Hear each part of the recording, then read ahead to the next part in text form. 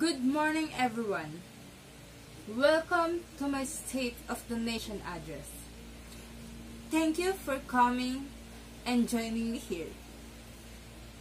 The primary and fundamental needs of this nation is moral leadership.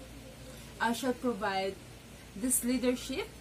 The state of corruption in the public service depends upon the personal deals and example of the highest official of the land.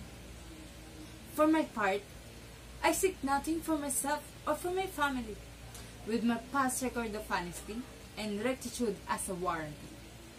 I shall lead the nation along the path of morality, conducting myself, my energy, and of course my thoughts and my action to the welfare of our country. The presidency is an exacting task.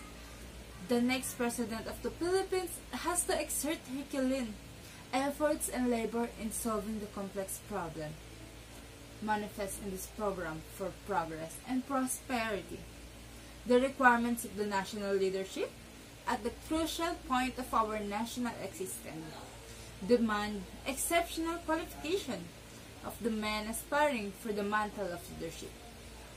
The national interest demands no less than the rare combination of this qualification: exceptional educational background, experienced administration of public affairs, unimpeachable moral fortitude, and a passionate dedication to the task of nation building.